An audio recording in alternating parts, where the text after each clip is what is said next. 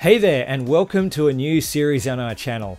I'm Alex, and I'm going to be sharing with you our quick tech tips, around 60 seconds or so each week to help you improve your digital skills.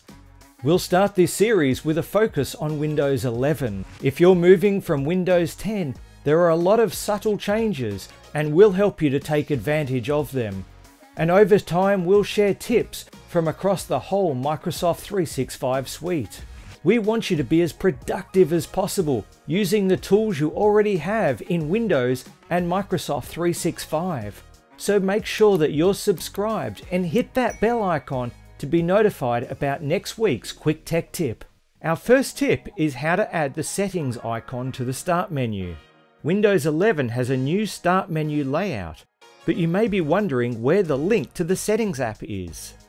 The settings icon was previously found above the power icon in the start menu in Windows 10. So let's add the settings icon back to the Windows 11 start menu right next to the power icon.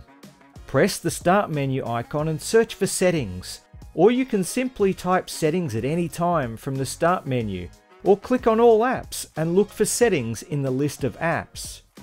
Once in the settings app, let's select personalization. Then go to Start, and now Folders. Toggle this setting to on and you're all done. The settings icon will now appear on the Start menu next to the Power button.